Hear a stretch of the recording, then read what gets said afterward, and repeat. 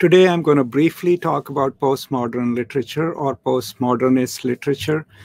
I have a longer lecture on it, and I'll post a link to it in the description. So I'll start with a simple definition, which is easily accessible on the web on Wikipedia, and it defines postmodernism as a form of literature that is characterized by the use of metafiction, unreliable narration, self-reflexivity, intertextuality, and which often thematizes both historical and political issues.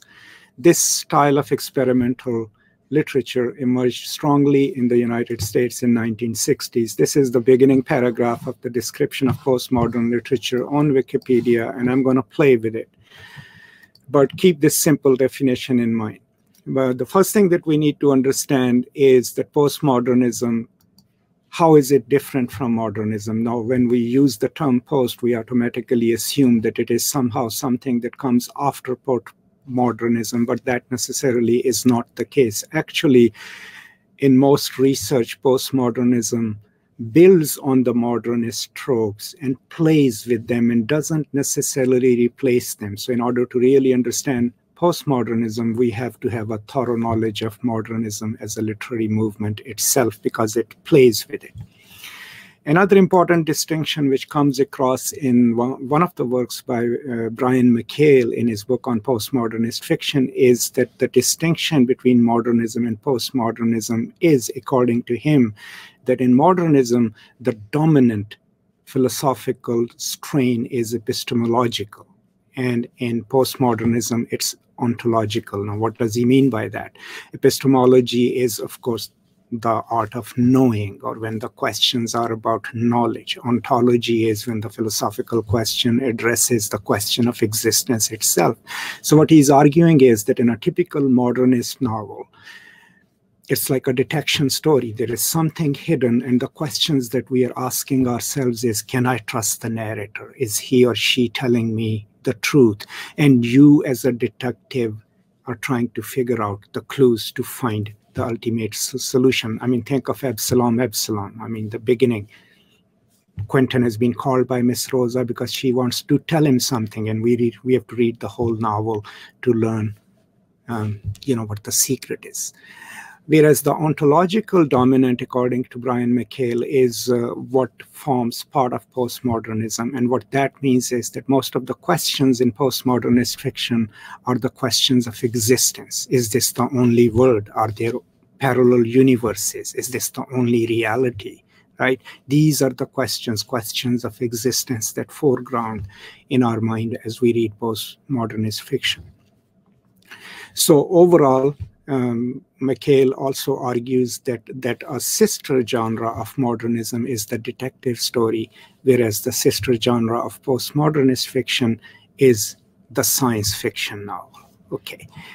Now, a lot of people on the web would tell you that postmodernism is an incredulity towards the grand narratives. Like, what does that literally mean? So what it means is that post-1960s, the counterculture movement, materially in the world, there is a challenge to established grand narratives of religion, of the Western civilization, of naturalness, of history, of truth. And part of it is because more and more constituencies are entering the conversation, the women, the minorities, the gays and lesbians, like people from the developing world have started voicing their opinions and they're being recognized.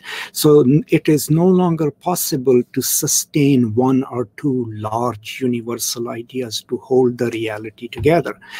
And since those universals were created through these silencing acts and through these exclusions, one important attribute of postmodernity and within that postmodern literature is a challenge to any established grand narratives of truth.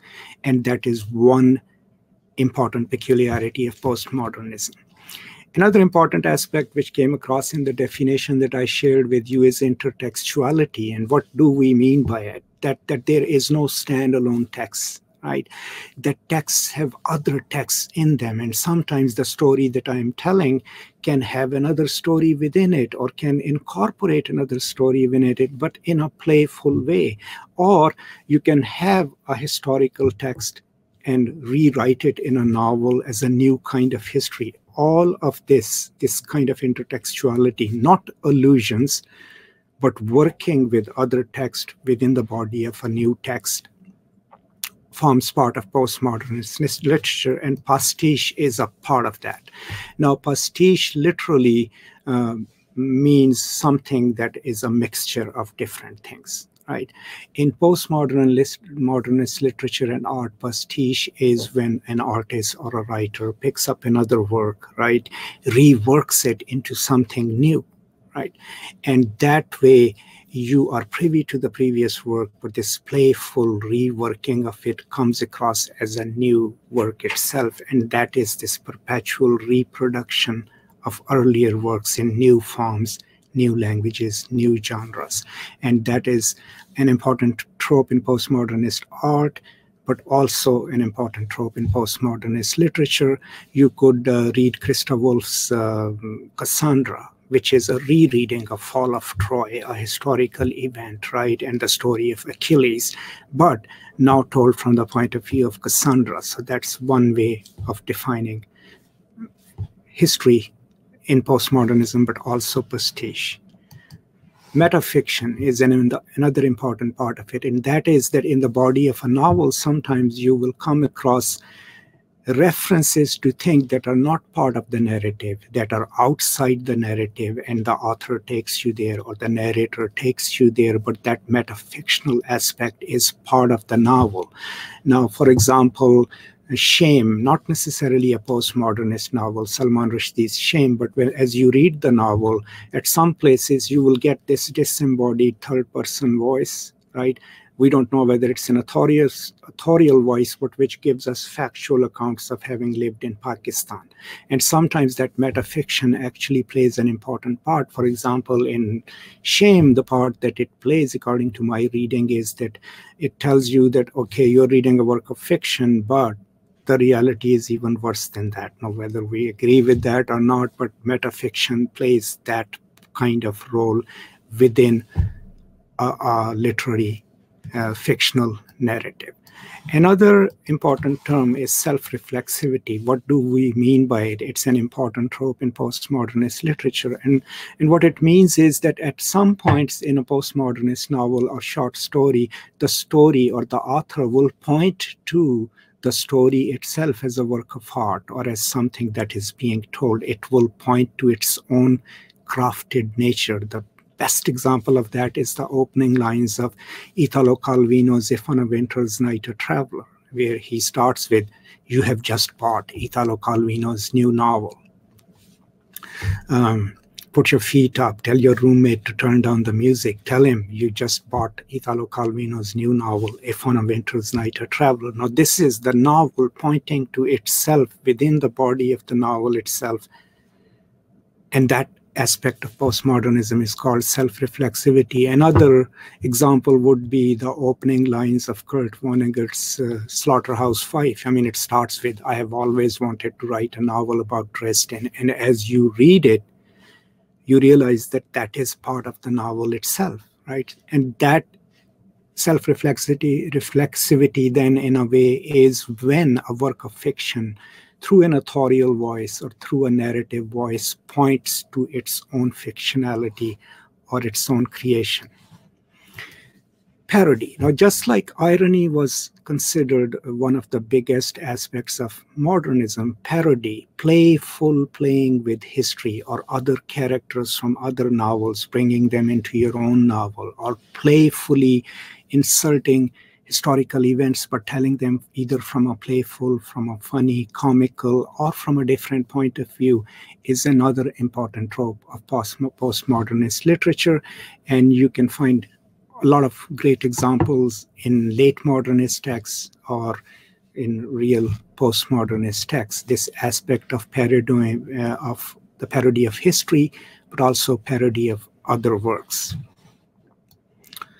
And so to conclude, I mean, this is going to be a very brief lecture. Postmodernist literature emerges after 1960s, right? Has a kind of incredulity towards grand narratives. It replaces all the grand narratives with particular small narratives that tell the stories of silenced constituencies. It plays with history, it parodies it. It is intertextual because sometimes it can be combined with several other texts that are contemporaneous to that text or came before it. It relies on pastiche, reworking old tropes, reworking old stories in a new form. It is metafictional because it would add non-fictional elements within the body of fiction that would point to something outside the novel and shed light on it. It is self-reflexive because the novel speaks about its own character, its own fictionality, and that most of the times a post-colonial work will have some element of parody in it. These are some of the major tropes that I can cover over here. I do have a longer lecture on this, and I will post a link to that in the description. But right now, these are just some of my thoughts in a very short lecture on postmodernist fiction, postmodern fiction. If you have any questions, please post them in the comments below. And as always, thank you so much, and please do subscribe. And if nothing else, I will see you next time.